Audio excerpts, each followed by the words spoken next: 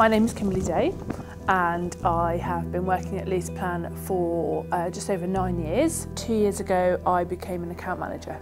When I first heard about the Arctic Challenge, I never once felt like I can't do that.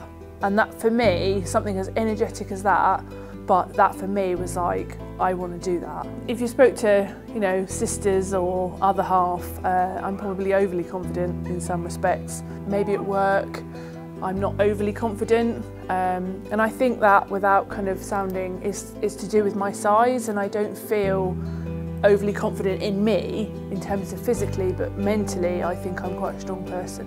The only negative feedback came from a friend's husband. When I told him what I had applied for, was kind of a bit of a really. And I thought, you know what, sod you, I'm going to prove you wrong and I'm going to do this if it kills me. Kimberley is a comic genius. She deserves to be on the stage. I'm pretty sure she's going to keep us laughing all the way across the Arctic.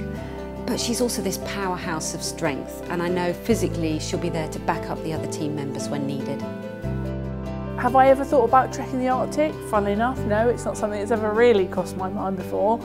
But actually, the minute she said it, I thought that's something that I want to do. And people have kind of said in different aspects that I'm not overly motivated, or what was the word he used? Ambitious was the word I was using the other day.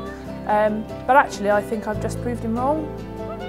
I am ambitious, and it's just maybe in a different way. It's proving to myself through a physical activity rather than progression in work, so yeah, maybe that's kind of where it came from.